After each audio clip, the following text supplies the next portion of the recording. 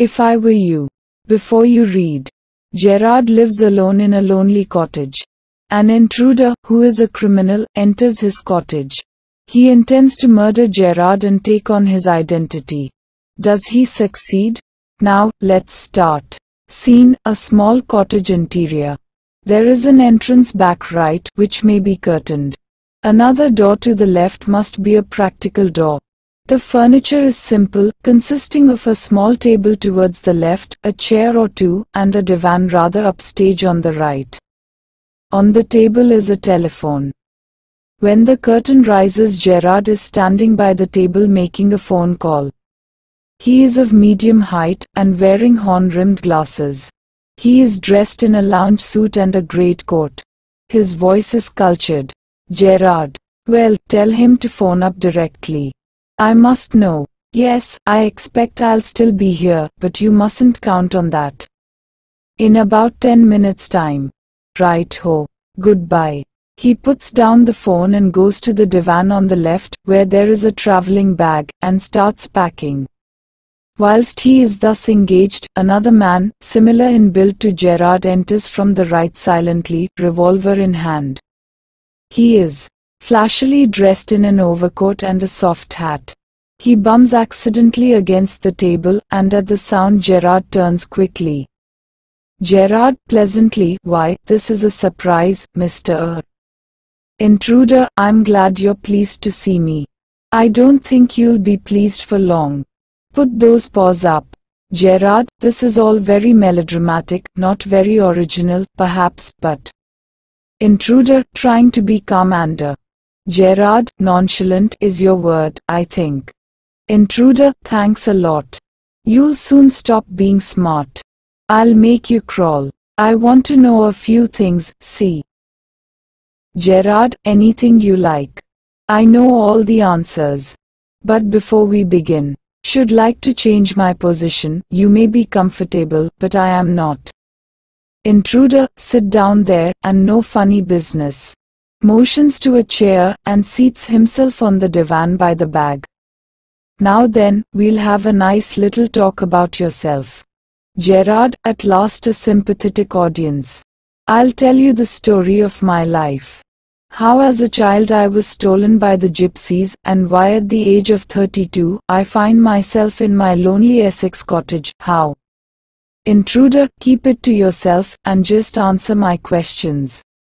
You live here alone? Well, do you? Gerard, I'm sorry. I thought you were telling me, not asking me. A question of inflection, your voice is unfamiliar. Intruder, with emphasis, do you live here alone? Gerard, and if I don't answer? Intruder, you've got enough sense not to want to get hurt. Gerard, I think good sense is shown more in the ability to avoid pain than in the mere desire to do so. What do you think, Mr. Intruder? Never mind my name. I like yours better, Mr. Gerard. What are your Christian names? Gerard, Vincent Charles. Intruder, do you run a car? Gerard, no. Intruder, that's a lie. You're not dealing with a fool. I'm as smart as you and smarter, and I know you run a car. Better be careful, wise guy. Gerard, are you American, or is that merely a clever imitation? Intruder, listen, this gun's no toy. I can hurt you without killing you, and still get my answers. Gerard, of course, if you put it like that, I'll be glad to assist you. I do possess a car, and it's in the garage round the corner. Intruder, that's better. Do people often come out here? Gerard, very rarely. Surprisingly few people take the trouble to visit me. There's the baker and the greengrocer, of course, and then there's the milkman. Quite charming, but no one so interesting as yourself. Intruder, I happen to know that you never see tradespeople. Gerard, you seem to have taken a considerable amount of trouble. Since you know so much about me, won't you say something about yourself? You have been so modest. Intruder, I could tell you plenty. You think you're smart, but I'm the top of the class round here. I've got brains and I use them. That's how I've got where I'll have. Gerard, and where precisely have you got? It didn't require a great brain to break into my little cottage. Intruder, when you know why I've broken into your little cottage, you'll be surprised, and it won't be a pleasant surprise. Gerard, with you figuring so largely in it, that is understandable. By the way, what particular line of crime do you embrace, or aren't you a specialist? Intruder, my speciality's jewel robbery. Your car will do me a treat. It's certainly a dandy bus. Gerard, I'm afraid jewels are few and far between in the wilds of Essex. Intruder, so are the cops. I can retire here nicely for a little while. Gerard, you mean to live with me? A trifle sudden, isn't it? You've not been invited. Intruder, you won't be here long, so I didn't trouble to ask. Gerard, what do you mean? Intruder, this is your big surprise. I'm going to kill you. Gerard, a little harsh, isn't it? Intruder, with heavy sarcasm, yeah, I'll be sorry to do it. I've taken a fancy to you, but it's just got to be done. Gerard, why add murder to your other crimes? It's a grave step you're taking. Intruder, I'm not taking it for fun.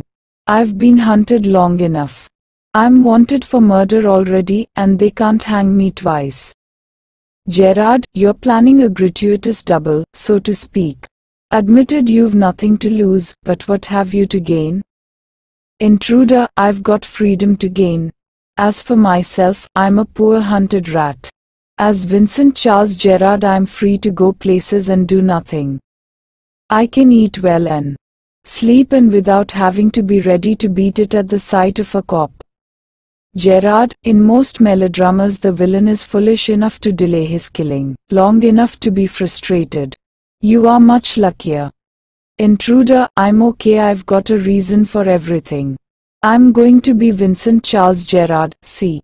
I've got to know what he talks like. Now I know. That posh stuff comes easy. This is Mr. V.C. Gerard speaking. Pantomime of phoning, in imitation cultured voice. And that's not all. He stands up. Get up a minute. Gerard stands. Now take a look at me. Gerard, you're not particularly decorative. Intruder, no. Well, that goes for you, too. I've only got to wear specs and I'll be enough like you to get away with it. Gerard, what about your clothes? They'll let you down if you're not careful. Intruder, that'll be all right. Yours will fit me fine. Gerard, that is extremely interesting, but you seem to miss the point of my remark.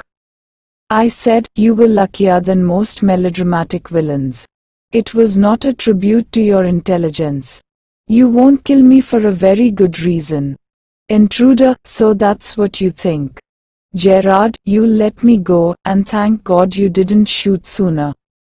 Intruder, come on. What's on your mind? Better be quick. This conversation bores me.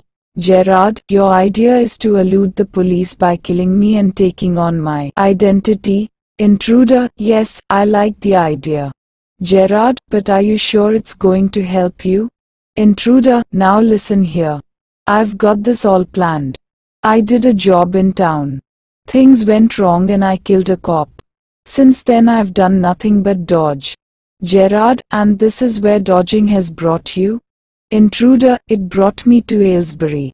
That's where I saw you in the car. 2 other people saw you and started to talk. I listened. It looks like you're a bit weird, kind of a mystery man. Gerard, a mystery which I propose to explain. Intruder, disregarding him. You phone your orders and sometimes you go away suddenly and come back just the same.